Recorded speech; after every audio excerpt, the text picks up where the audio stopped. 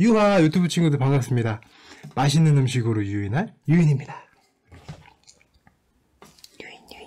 오늘 먹을 음식은 김치말이 국수를 준비했어요. 좌측부터 짜파게티 김치말이 국수, 생면 김치말이 국수, 불닭볶음면 김치말이 국수를 준비했습니다. 좋아요와 구독 꼭 부탁합니다. 맛있게 잘 먹겠습니다. 오늘 마실 것은 맥주예요. 육태가 뭐예요? 맥주 따라주세요.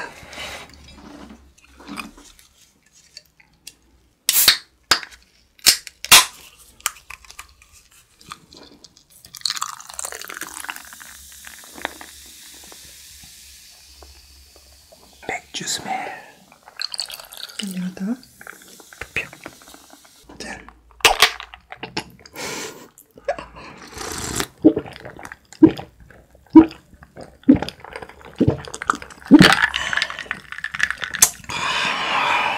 생면 까르보나라. 생면.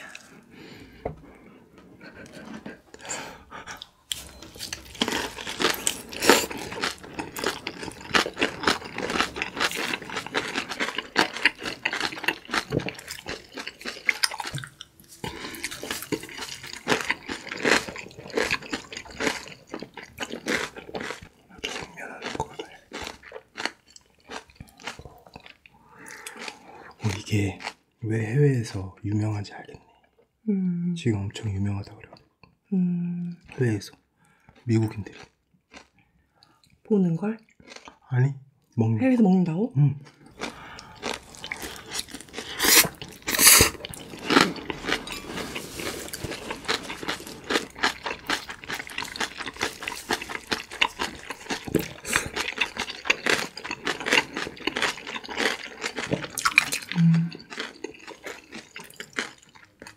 생면은 좀 싱겁다.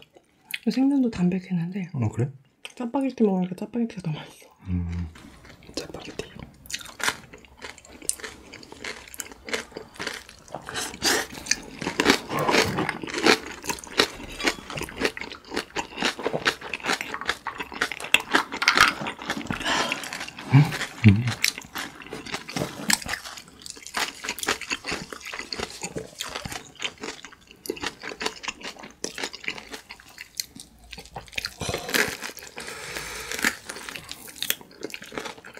나는 약간 매콤한 거 좋아하잖아. 그래서 불닭도 맛있는 것 같아.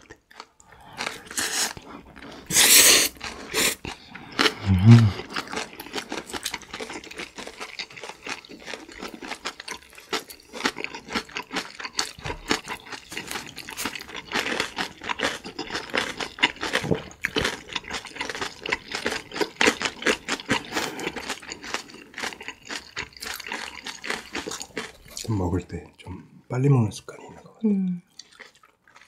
그런 것 같아? 원래 안 그랬는데. 이거 위스키 같아. 모스키? 위스키. 위스키? 좋으면서.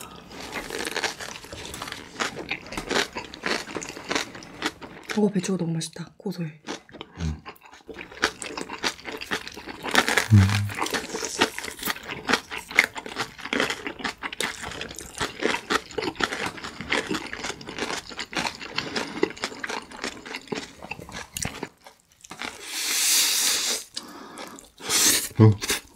그럼 생면 내가 먹을게.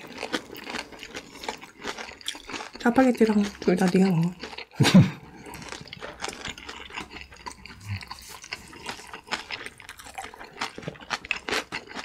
짜파게티 되게 맛있다.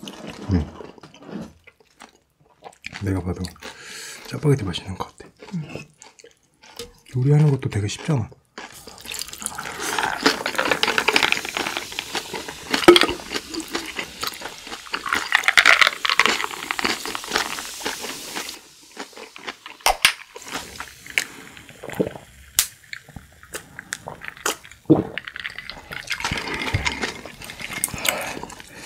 요새 유행하는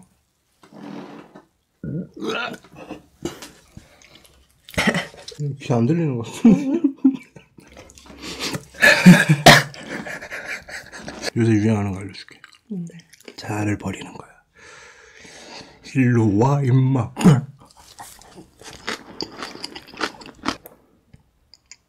여보 보고 있지?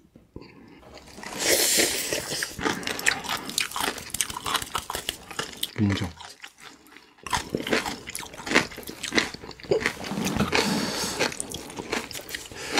짜파게티가 맛있다.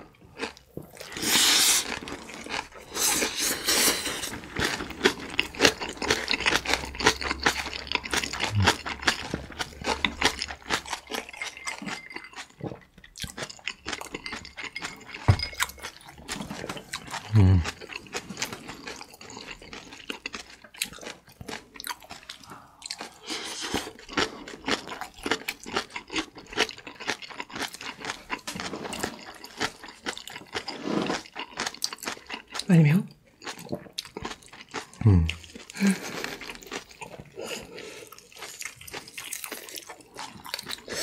근데 먹을만해. 근데 그날 매운 걸 워낙 못 먹어가지고.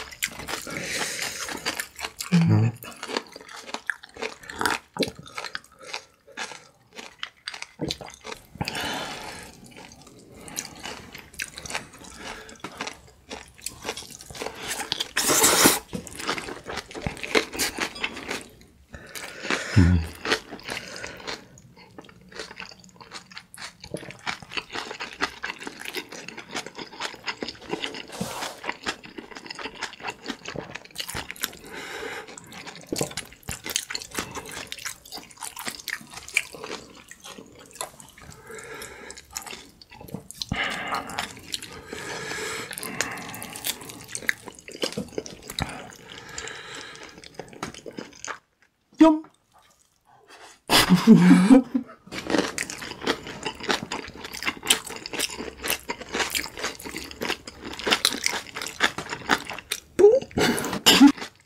이제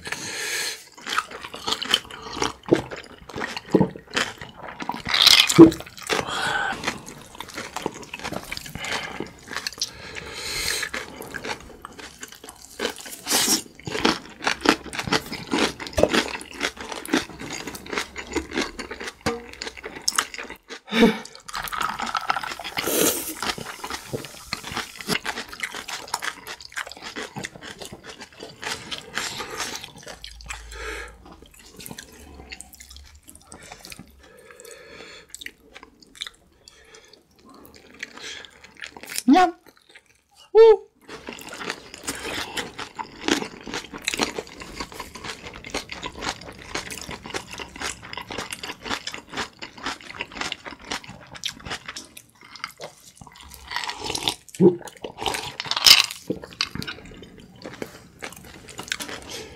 아, 매워.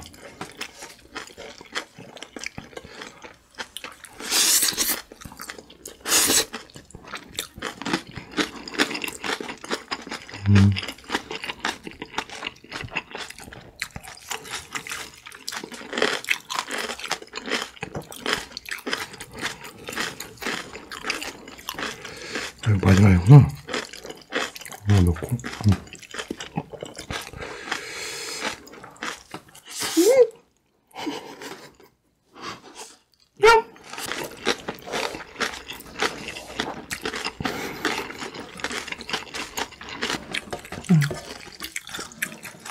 유인?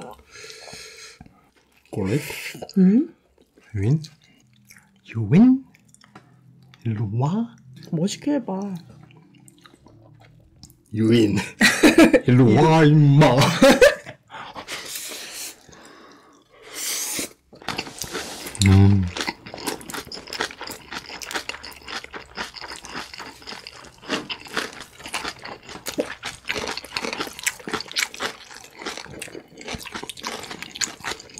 가위바위보? 응. 가위바위보에서 진 사람이 먹어, 이긴 사람이 먹어. 진 사람. 진 사람이 먹기도 하고 딱방도 맞기. 졸려? 싸대기.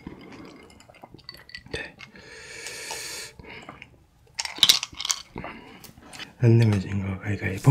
와.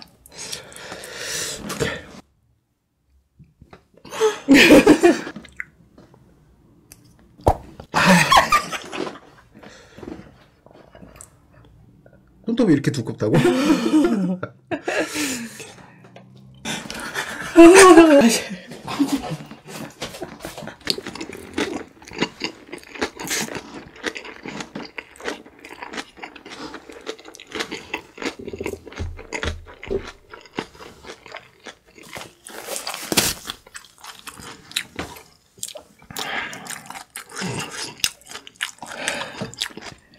맛있게 잘 먹었습니다. 잘 먹었습니다.